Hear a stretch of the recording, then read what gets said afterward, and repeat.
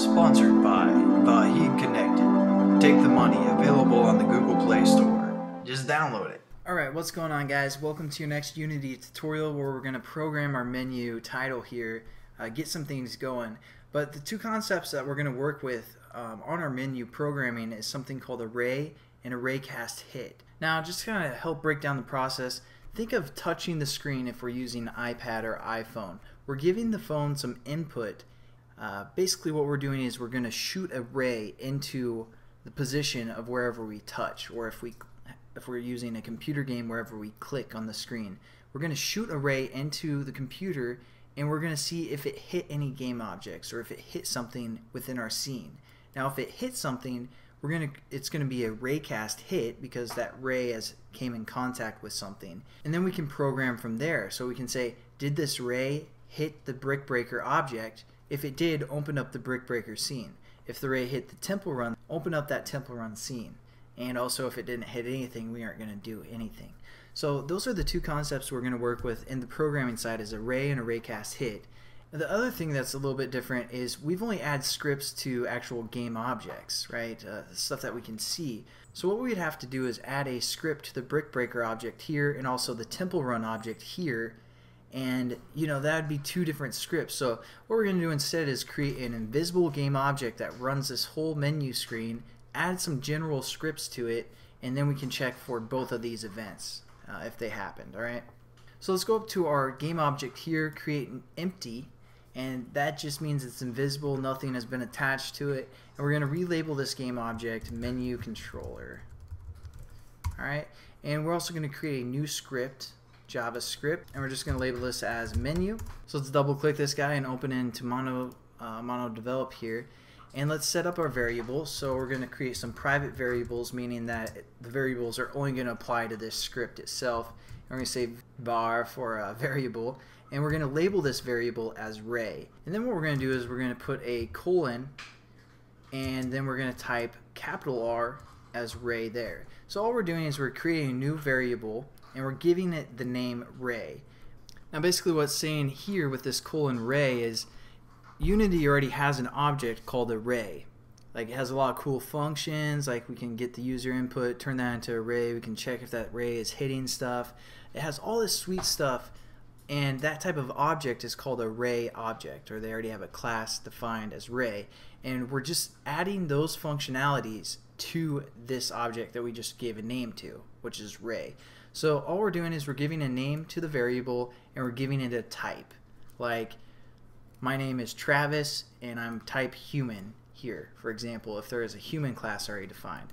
So we're just saying this is going to be a ray. I don't know. I don't know if I should explain all the programming concepts within this tutorial series because it might go too slow, but let's just say for our next variable this is going to be hit. And there's also another class within Unity called RaycastHit. So that's all we're doing there.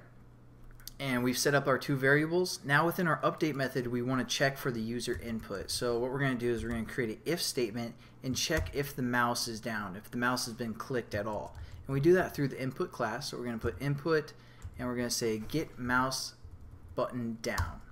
And this is going to take some parameters within it here. It can be either 0, 1, or 2. 0 is going to be if the left button of the mouse was clicked. 1 will be the right button of the mouse, and 2 would be the middle button. So we're going to do standard left click, so 0, position there. And we're going to say if that's true, if the person has actually hit the left button of the mouse and it's been clicked, we're going to do whatever is within this if statement. The first thing that we're going to do is set up our ray, because right now it doesn't really know what's up. It knows it's of the type ray, but we haven't really defined it. So we're going to say ray equals camera dot, camera, we're going to say main, which is the main camera, and we're going to say dot screen 2-point ray. And so all this is doing is converting a point on the screen from the camera's perspective into a ray type object. And then we have to tell it what kind of mouse position or what kind of screen point we want to convert into a ray value. So again, we're going to refer to the input dot get, or I'm sorry, mouse position. Alright, so hopefully that made sense. All we're doing is we're getting the mouse position where the button has been clicked, because we know it's been clicked within this if statement here. The left button has been clicked. And then we're getting that position, and we're turning that screen point into a ray value, so we can actually use some of the ray methods within this type of ray. And then after we've set up our ray value, we're going to check if that ray has hit anything. So we're going to say if physics, referring to the physics class, RayCast, and we're just going to put in the variable ray that we just set up, and we're also going to put in the variable hit. So all this is doing here is checking if our ray made a hit, essentially, with a GameObject. And then we're going to say another if statement. If there was a hit, if that was true, we're going to go into the next if statement. If hit dot transform, which again is kind of the position of the hit, and we're going to say dot get the name of the object it essentially hit. And we're going to say if that's equal to, and that's a double equal sign, and then we're going to give it a string name, which is going to be our two objects here, Brick Breaker or Temple Run. It's actually Brick Breaker option or Temple Run option here. So we're going to say if it was Brick Breaker option. So all we're saying is if that transform hit name is actually Brick Breaker option, then we're going to do with whatever is within this if statement. And then we're just going to copy and paste this for if it hit the Temple Run, and we're going to change this value to be Temple Run option. And now we know that we've either hit the Temple Run option GameObject or the Brick Breaker option GameObject.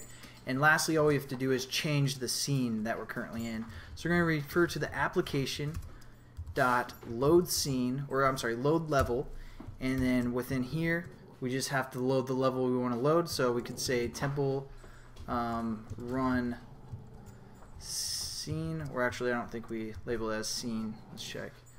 Nope, just Temple Run.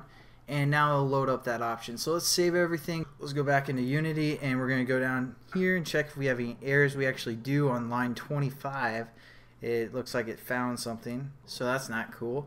Let's go back to line 25 in our code and see if, and it said it found this unexpected extra bracket, and now looking over it, I see that I didn't put my open bracket here, so it thought that we had an extra bracket down here. So now when we save this, go back into Unity, looks like we got rid of all of our errors, and let's just save our project, and we will catch up in the next tutorial where we're actually going to test this out. So let's just save the scene, and I'll catch you guys then. Have a good one.